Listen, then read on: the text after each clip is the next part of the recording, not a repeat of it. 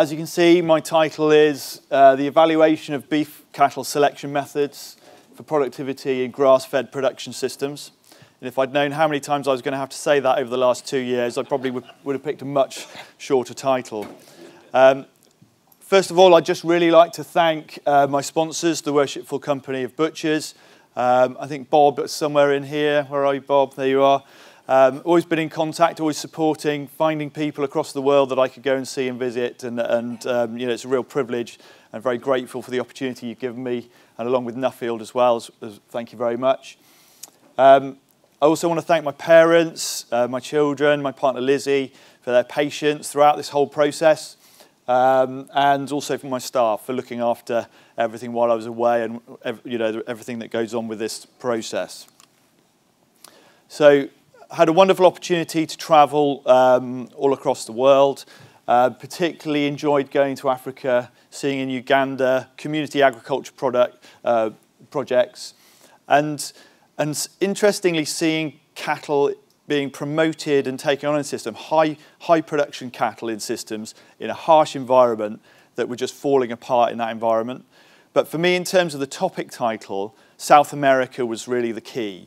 And it gave me an insight into people managing numbers of cattle where the ability to select and just have really harsh selection on huge numbers of cattle across huge areas was just really made the difference. And that's something you know, I hope to be able to apply back over here. So if we're talking about cattle selection, if we just look at that slide, the picture of the bull that we've got up there, this is the sort of the pinnacle of progress that we've got to in production, perhaps in beef, or is it? This is an animal that has, you know, a lot of lean muscle mass. It's got very high growth rate. The daily live weight gains will be off the charts. But what are the welfare implications of an animal like this? You can see from its conformation and how it's standing that it struggles actually to move. And somebody told me a story about the champion blue bull at the Royal Welsh Show that actually couldn't walk around the parade ring. They had to put it in a trailer. And you just sort of wonder where we're going with this sort of thing.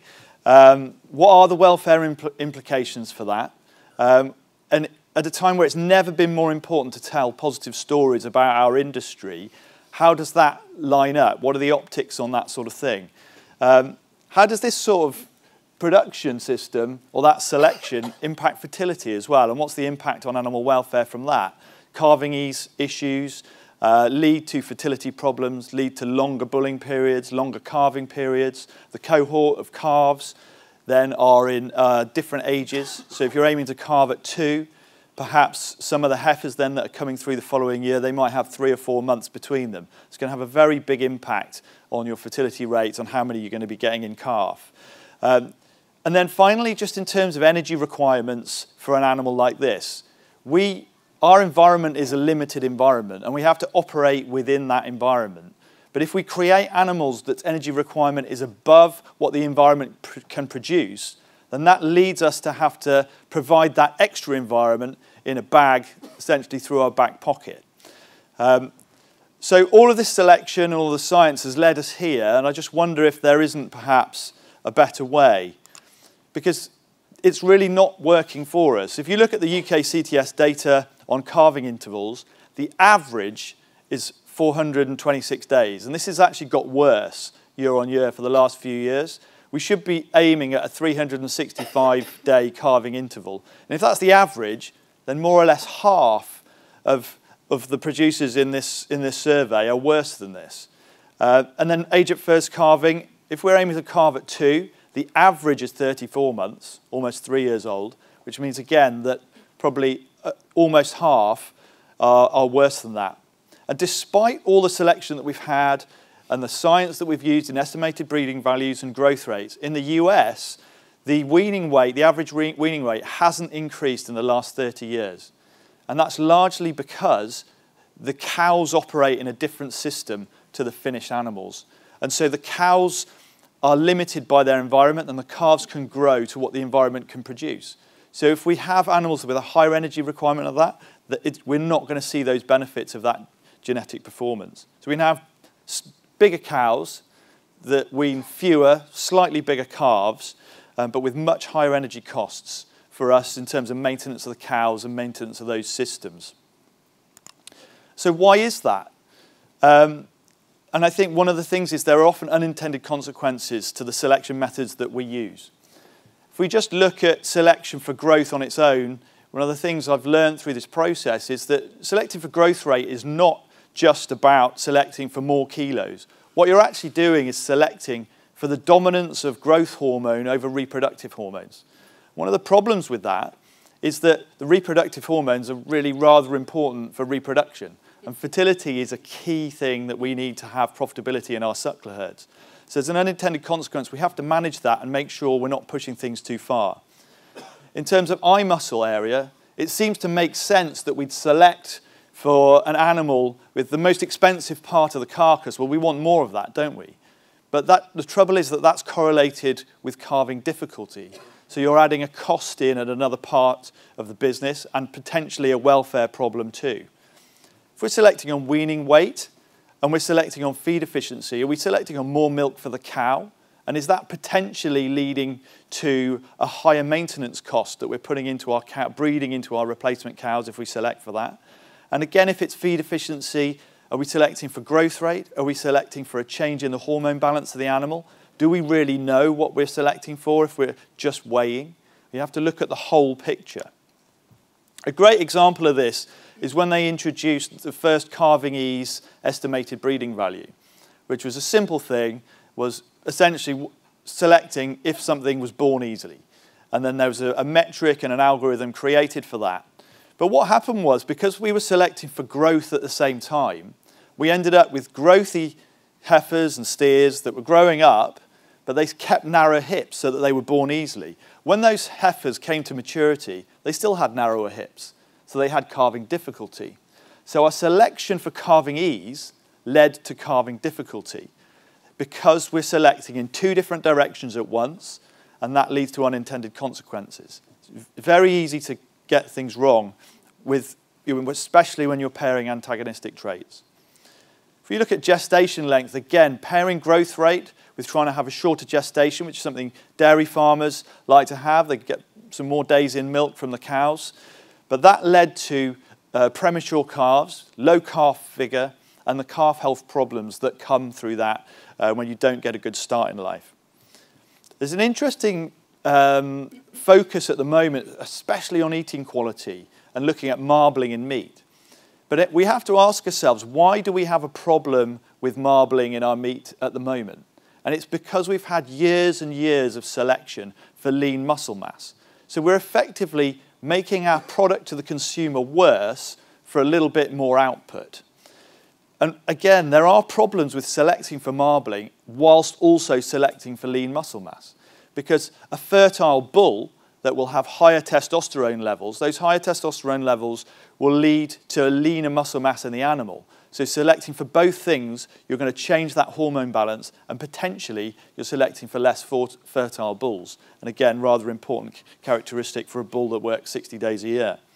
So nothing is free, everything's a trade-off, and the environment is limited, and we're constrained by it. We have to work within it. And every time we add energy costs in, or unintended consequences, the costs of those come from our bank account, our back pocket.